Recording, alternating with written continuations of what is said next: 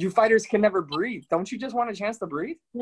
Yeah. And it's like, man, like, as much as you want to put positive stuff out on the internet, you got to be mindful about, like, if I do a home workout or whatever and I put it on social media, am I pressuring those people who are struggling at this time mentally to, like, go get up and exercise and making them feel shamed or worse or whatever?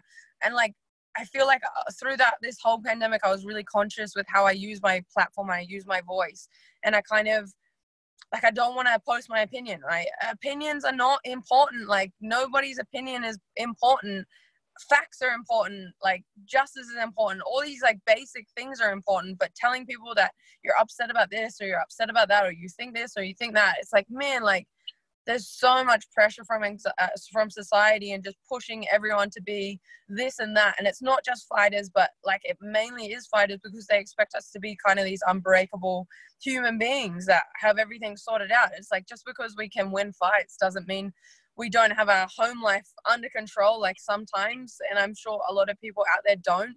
And I mean, like, not to kind of put her in a bad light, but someone like Rachel Ostovich, I mean, her whole life got put on show for, like, that small moment. And it's like, how do we not know what's going on in everyone's homes? I don't think anyone expected someone as kind of bubbly and kind of positive as Rachel to kind of come out and be like, or not, she didn't even have to come out. It kind of just made headlines that she went through what she went through. And I'm sure, like, a lot of other female MMA fighters or even, like, male MMA fighters that are struggling with depression or all sorts of stuff that's going on behind closed doors that they don't want to promote on their social media because they have a platform and it's meant to be used for a positive and that kind of thing. And they don't reach out because we're fighters and we think we're tough as shit.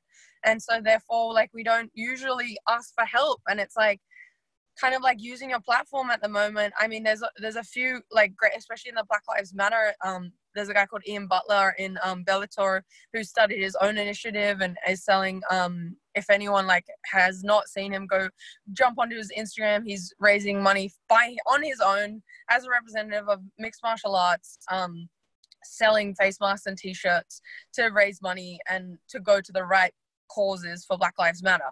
I mean, that initiative by itself is so great, and it's so great to see that these fighters who kind of often get stereotyped as not caring or being too, I guess, like, masculine in a sense, have kind of shown that they are more than just a fighter and more than just an athlete, and they can kind of use their platform for a positive sense. I mean, it's hard to kind of live up to everyone's expectations and make sure that you're happy all the time. And I mean, when you see people not post on social media, you're kind of just like, are you okay? Like, because if you're not posting, then possibly something's going on. And instead, a lot of time fans kind of expect, if you're not posting, then you're not training, so you're not good enough of an athlete. It's like, that may not be the case. They may be training, but they may not be taking a photo every time they do it, or they may not be, I don't know, like, posting it or whatever it is. It's like these social pressures kind of cause extra negative mindsets for a lot of people. And a lot of people want to fight and they don't want to create their brand. They just want to fight. Like,